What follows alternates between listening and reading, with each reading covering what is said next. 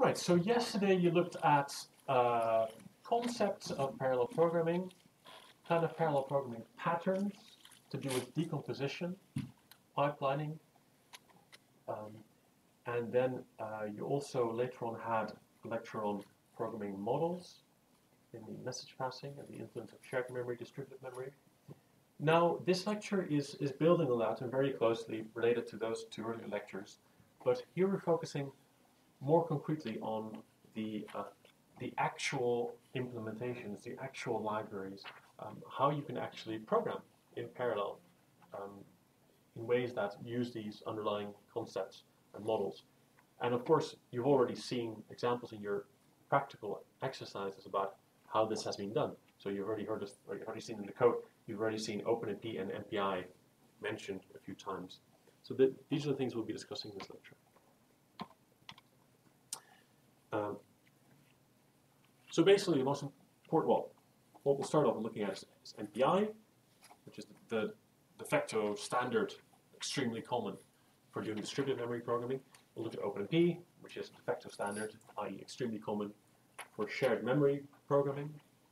I'll mention CUDA, which is a very commonly used programming model, libraries, platform, etc. for doing GPU, i.e. accelerator programming. And I'll mention in passing some other approaches which aren't quite as frequently used. So MPI, as you saw before, is used to do distributed memory parallelism using message passing. So just to remind you of the model, it's that you have processes which cannot access each other's memory spaces. So variables are private to each process. The processes, the work is divided up amongst the processes, but in order for the processes to do the work, they need to communicate data between them. And this is done explicitly by passing messages. What does MPI stand for?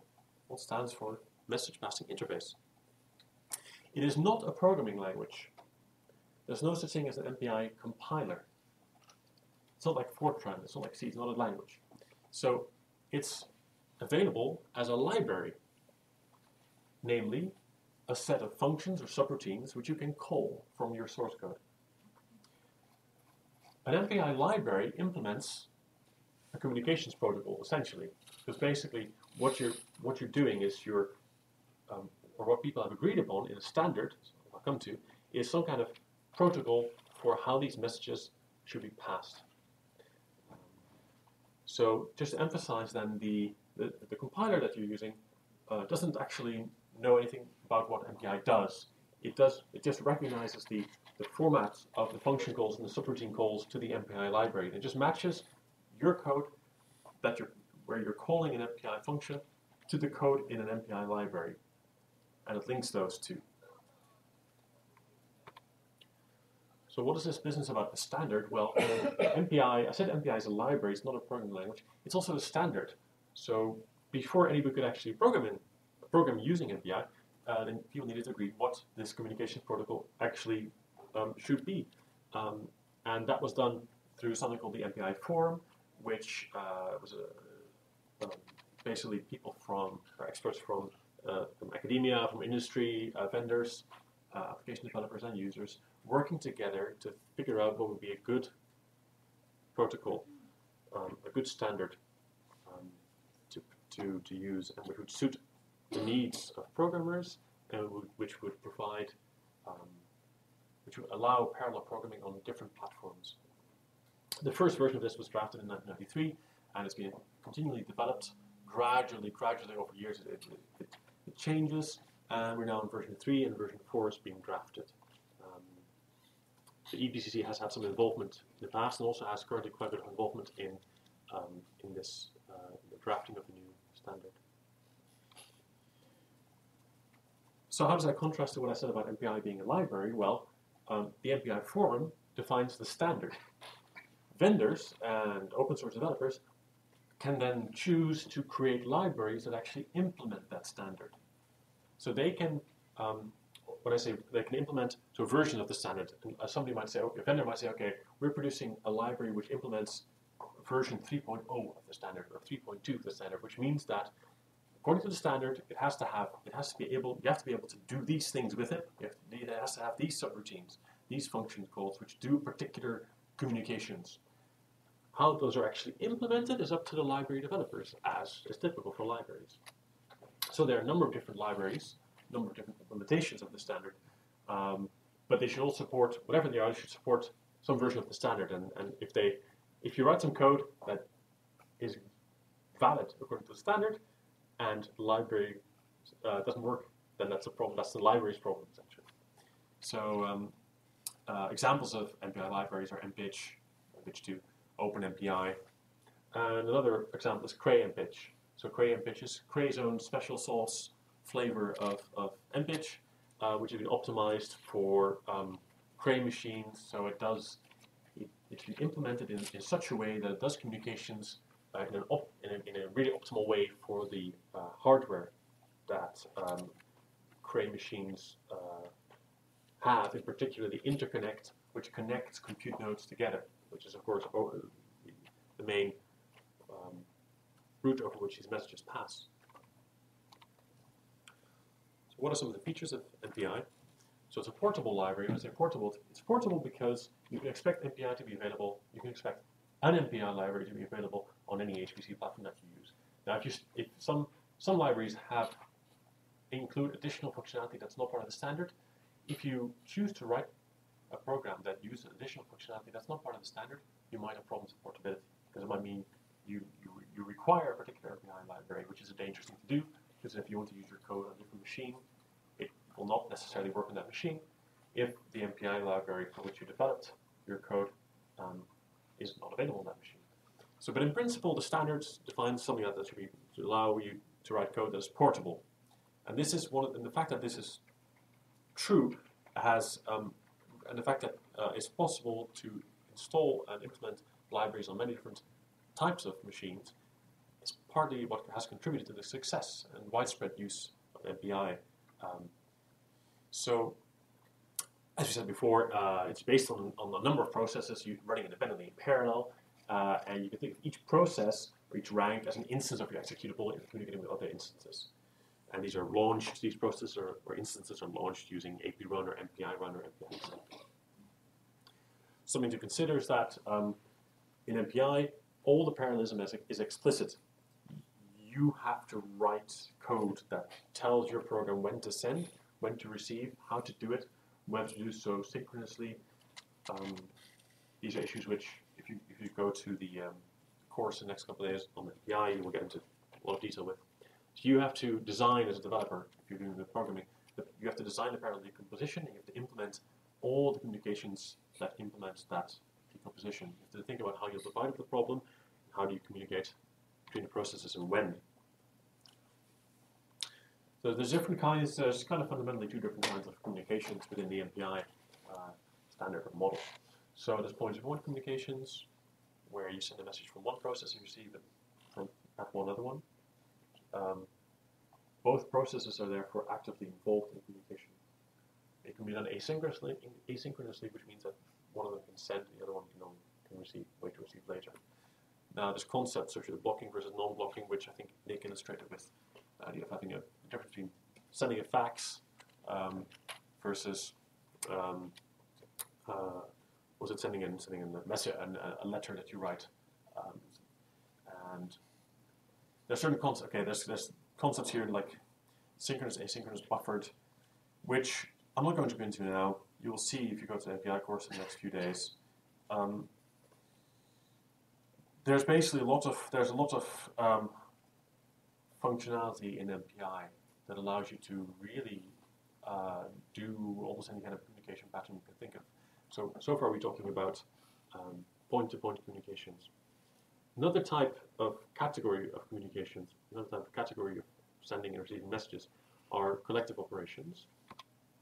So collective operations, as I think you already saw in the outline of message passing as a model, is that it's a communication that involves all or a subset of the processes. So the point of this is that it means that you basically avoid the need to yourself write detailed point-to-point communications for things like broadcasting data from one process to all other processes, gathering data in one process from all other processes, doing a reduction operation, namely combining somehow the value of a private variable held by all processes to give the value values of some variable that's shared at the end of some section of work, all to all, where all processes send data to all other processes. So there's two reasons why it's good that the MPI standard and MPI library provide you with simple library calls, functions, subroutines that you can use that implement these collective operations. Two reasons. First reason is because it saves you work coding this thing up. It saves you thinking about it. You can say, okay, I want my data to go everywhere. You can say all to all. Secondly, they've probably done it in a way that you would be hard-pressed to write code up in a better way, in a more efficient way. So basically, that's true on several levels, including on the. So they basically optimized. Library developers will have optimized the implementation of collective operations in a way that, either from a hardware agnostic point of view, is optimal, or by looking specifically at the hardware for a specific system, like for example, Cray and Pitch is optimal. So Cray will have optimized the Cray and Pitch MPI library to do collective operations in a way that is fast and low latency on Cray machines. That's why, if you can, you should probably consider using collective operation if it's appropriate. So what does MPI code look like? Well, if you had a look at the code from exercise or exercises you've seen already. So this is some. For example, you have to include. It's a library, so you include a header file, MPI header. You basically have these lines in green are subroutine calls to the MPI library. MPI init and MPI finalize, initialize and finalize what is called your MPI global communicator, which is just a fancy word for your MPI environment, or it sets up and finalizes cleans up your MPI environment. Then there's two routines here, and all they do is they extract or record, just get the value of the size of what is called the communicator. All this means is the number of MPI processes that are active in this communicator. And it gets the rank, namely, what is the rank of this particular process? It then prints that out.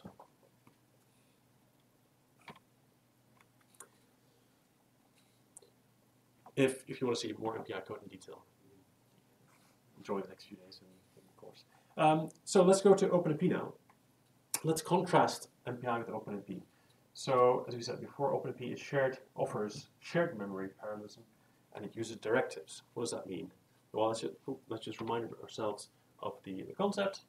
In OpenMP, you've got, instead of having processes that are independent and have private, by definition, always private variable spaces, in OpenMP, you have threads that can share memory and have access, in principle, to the same memory space, so that any thread can, in principle, alter any data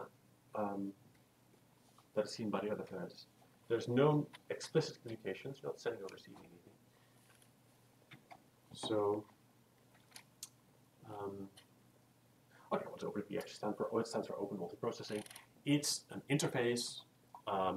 What is it really? It's a set of extensions to Fortran, C, C++, consisting of compiler directives. I'll get to in a second what a directive is, if you don't know. I mean, and runtime library routines. Okay, there are some library routines, although it's not primarily a library interface.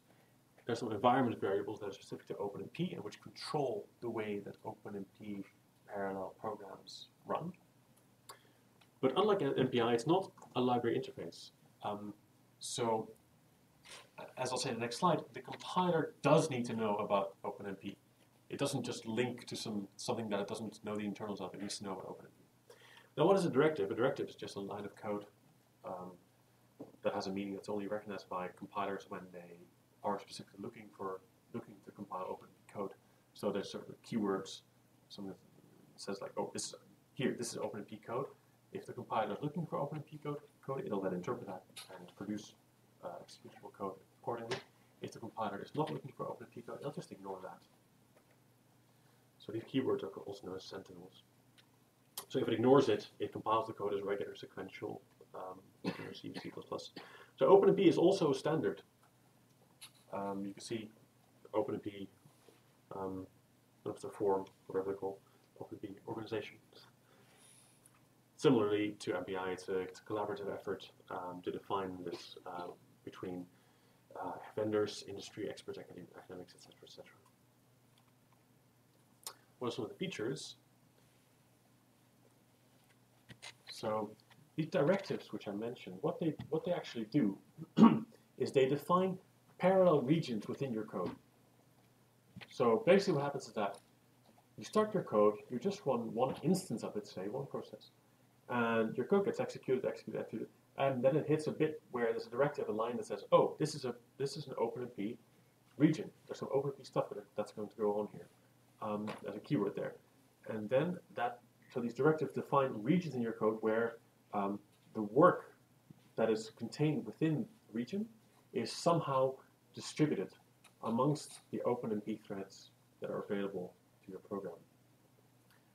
So the number of OpenMP threads that are available to your program are controlled by one of these environment variables that I mentioned, namely an environment variable named OMP num threads. Within these parallel regions, you should decide, it's best to decide explicitly which variables are private to each thread or which are shared. You can say, oh, they're all shared, or you can say these particular ones are you can say they're all private. You can say these are shared, these are private. But it's good practice to always indicate one or the other. Now, I said before that a compiler needs to actually know what OpenMP does because it is responsible for producing the OpenMP parallel code. But so OpenMP is supported by all common compilers. You won't be surprised to hear. At least all the common compilers used in HPC work. These should, of course, implement the standard, or a particular version of the standard, of the OpenMP standard.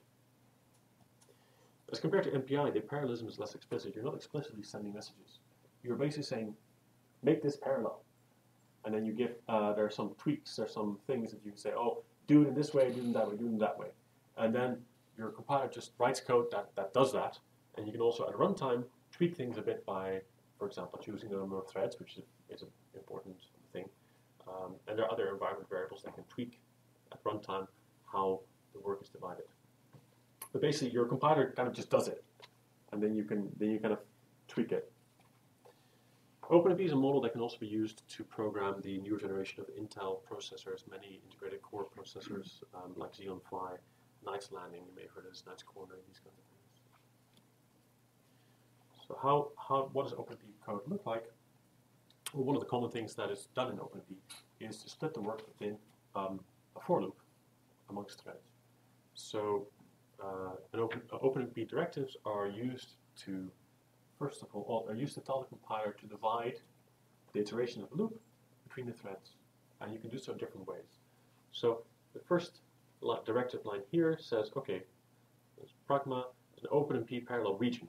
So, okay, this is the start, this is what I said, this is the start of it. Here's some stuff that's going to be parallel. And then you say that here you make it explicit that these variables, A, B, C, and chunk, are all shared variables. And there's a private variable for each thread, that's I, which is going to be the iterator. Then there's an additional statement, directive statement within the OpenMP parallel region saying, okay, in particular, I'm going to have a for loop. The for loop that immediately follows is going to be OpenMP parallelized in a particular way. So what's going to happen is that the iterations in this loop, each of which is updating this shared variable by adding together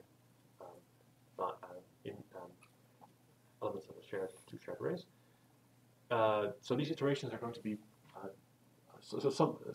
say iterations 1 to 10 might be done by thread 1, 11 through to 20 might be done by thread 2, etc., etc.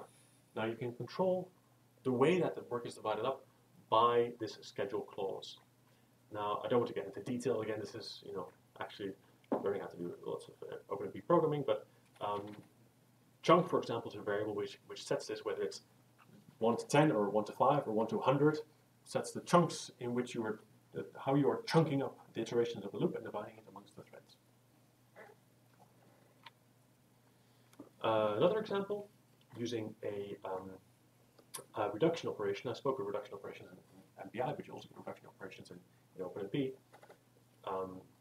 where you have an OpenMP parallel region defined here, saying shared variables A and N, and you're saying that there's going to be, at the end of this loop, I'm going to want to do an operation where I combine all the variables where I combine the values, all the values of the variable a sum as being private, which are private to each thread. I want to combine them by adding them. That's why the plus is there, and add that to a shared variable a sum, which already existed before you started the OpenMP parallel region. So this does some. So there's no schedule. There's no. You can see this pragma OpenMP directive here is very simple. It doesn't say anything like schedule, etc. Chunk. It doesn't say anything like that. It just does some kind of default behavior, which can depend partly on the compiler, and it adds. It just adds elements of A. So each thread will have a value of a sum at the end of this loop, and then at the end of the loop, the compiler. So what happens is that all those values get added together into a total value.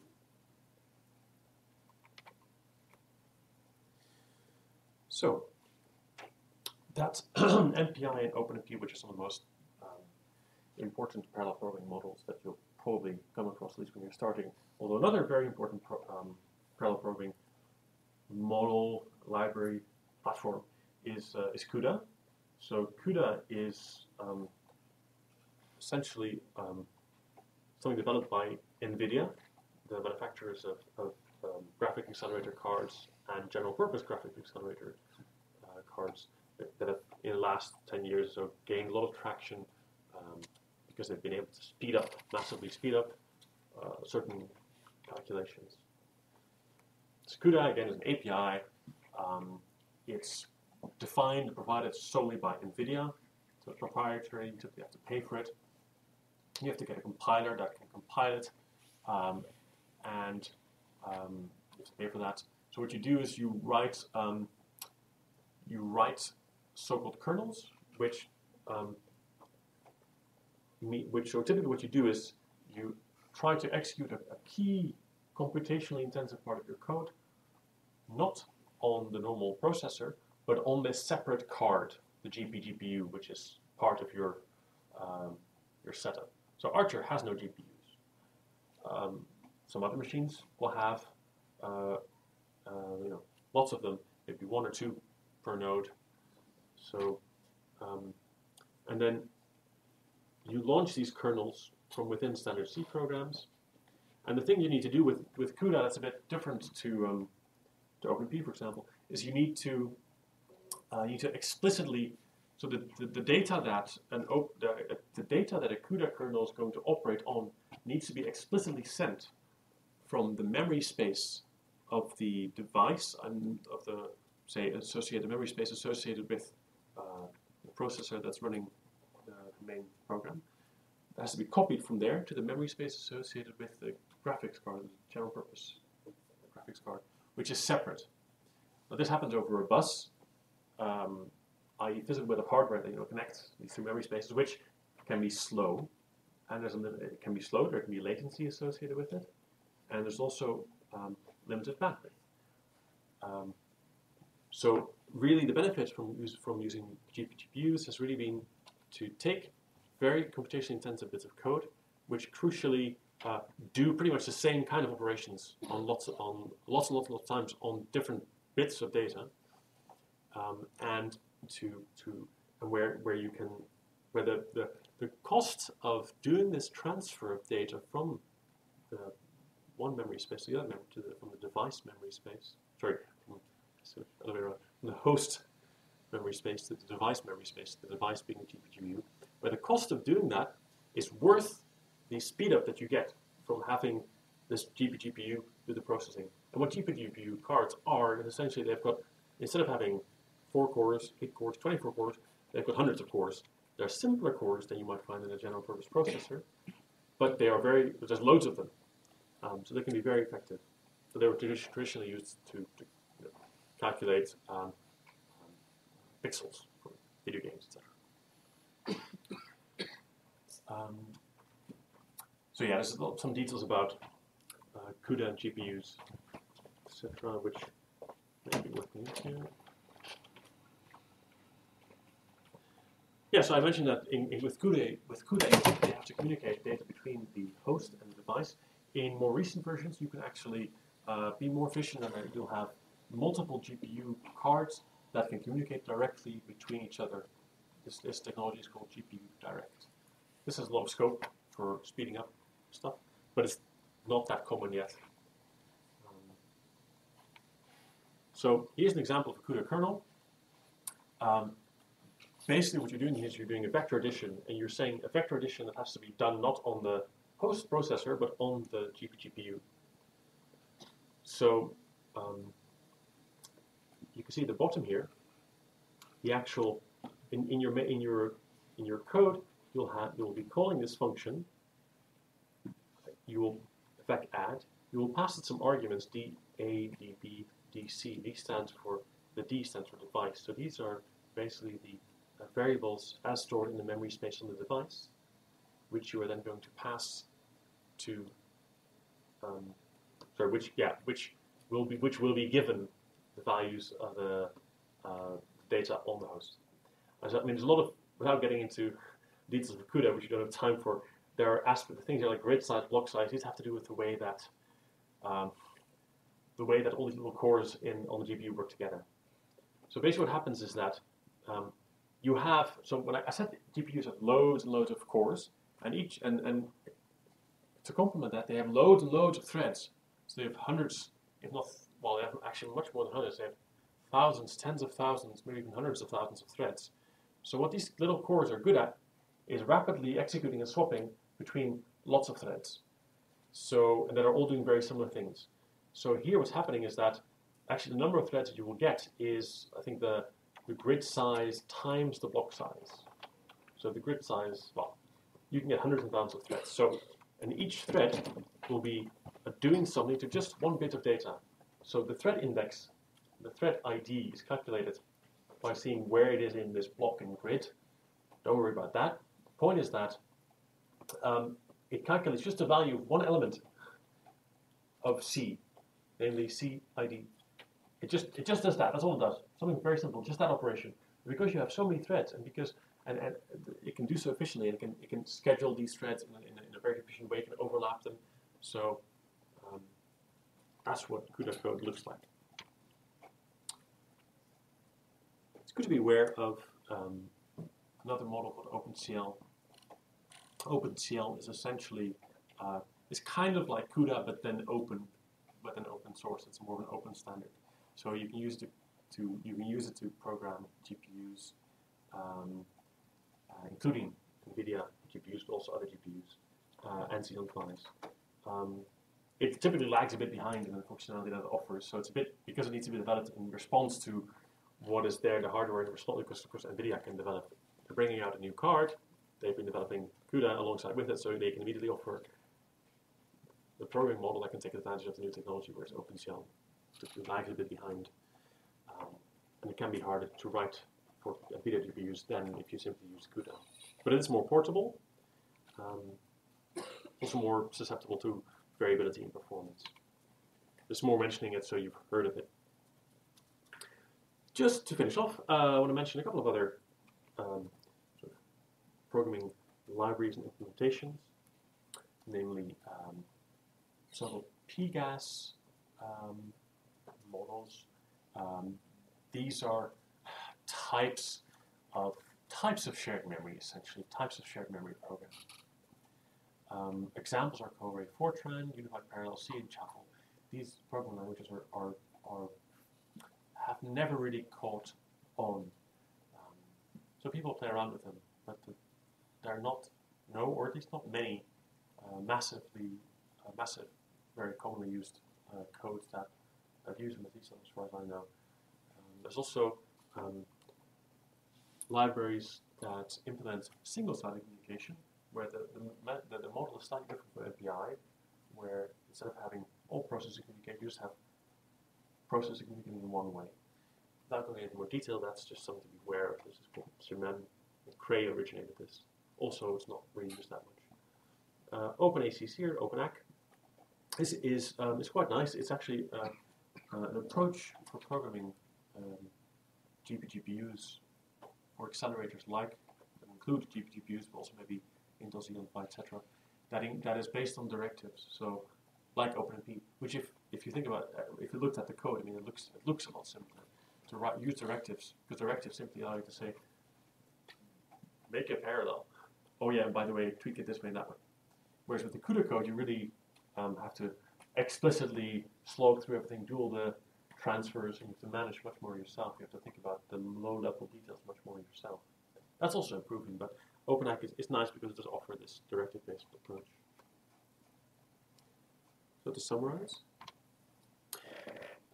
summaries, I guess, what I started off saying in the beginning is that the de facto standard for distributed memory programming is to use MPI. It's just so incredibly common, it's so incredibly ubiquitous. It just makes a lot of sense to use it whenever you want to do stuff whenever you want to exceed a single node. Shared memory programming within a node, within the shared memory space, is typically done using OpenMP. It's well developed, quite a mature model. It's easy, straightforward to start off implementing, and you can tweak it quite nicely. GPUs are mostly programmed using CUDA.